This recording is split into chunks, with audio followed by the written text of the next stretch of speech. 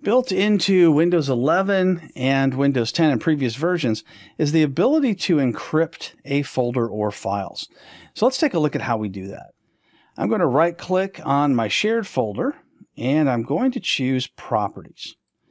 Now, inside Properties, there's this Advanced option. So I'll click on Advanced, and then there's the option to encrypt the contents to secure data. So the reason you want to do this is if you'd like to protect the file and any files underneath this folder from anyone else seeing it except you. So I'm going to click OK and click Apply. Now I'm going to apply the changes to the folder, subfolders, and files. So if I have any files inside it, it'll automatically do that as well. Otherwise, it'll just do it to the folder, which is kind of useless. So I'll just click OK, and now that's done. Next thing I'm going to do is I'm going to go back into my folder and look at the properties. And I want you to look at something here because I don't want you to lose access to your data in the future. So I'll click on Advanced and I'll click on Details. Now, Details was not lit up before. I could not get into it until I went out and came back in again. And we can see that the users who can access this file just include me. So it doesn't include anybody else. Now, if this was a member of a domain, if this computer is a member of a domain, then you would have the ability to set up what's called a recovery certificate. And what that does is it happens as the administrator on the domain itself sets this up.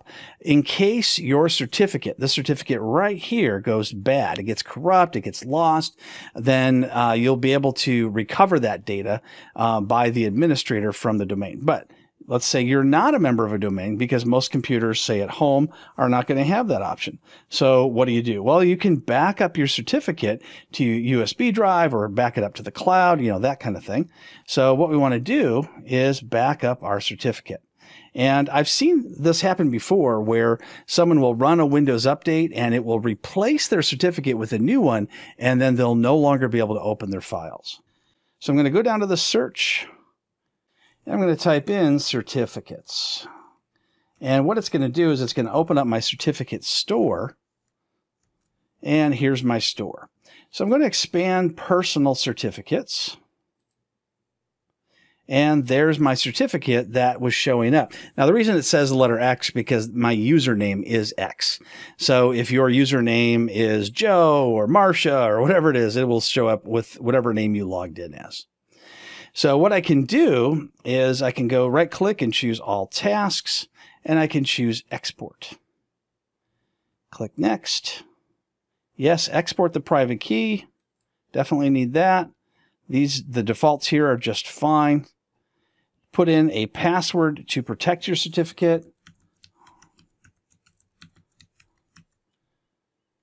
Click Next, and now the file name. So I'll put in file name of certificate backup, or whatever it is that you want to call it. Click Next and finish. My export was successful. Fantastic.